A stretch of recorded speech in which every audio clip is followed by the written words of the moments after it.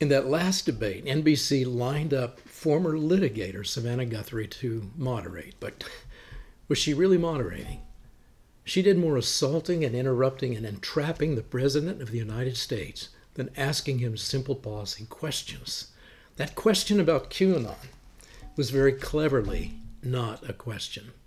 What Savannah said was, it's this theory, she tried to define it, it's this theory that Democrats are a satanic pedophile ring and that you are the savior of that. Now, can you just once and for all state that it is completely not true and disavow QAnon in its entirety?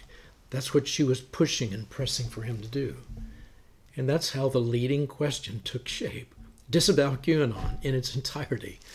So we got these extreme ideas put forward, pressing the President of the United States to disavow everything about a web channel. And no responsible man can do that with so little information about something so anonymous and so shadowy.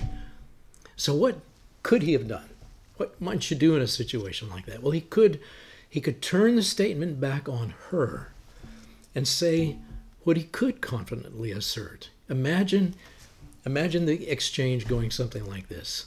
The President just looks at her and says, now, come on, Savannah, are you a pedophile? And she would, have to say no. Well, Savannah, are you a Satan worshiper? No. Are you a Democrat? Well, yes. Do you avow, Savannah, do you disavow yourself and condemn all pedophilia as criminal sexual deviancy?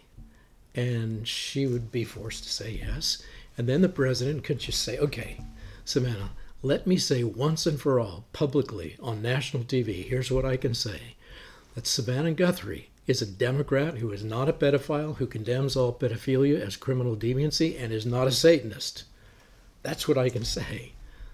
And if you want me to say something about what QAnon believes, it will just bring her out here and let's ask her what she really believes, and I'll tell you what I think about each of her ideas. And Savannah might ask, well, is she actually a woman? And I would say, well, look, Savannah, it appears that you really don't know enough about QAnon to be summarizing and defining everything she believes. So how about we move on and just take a question from the audience?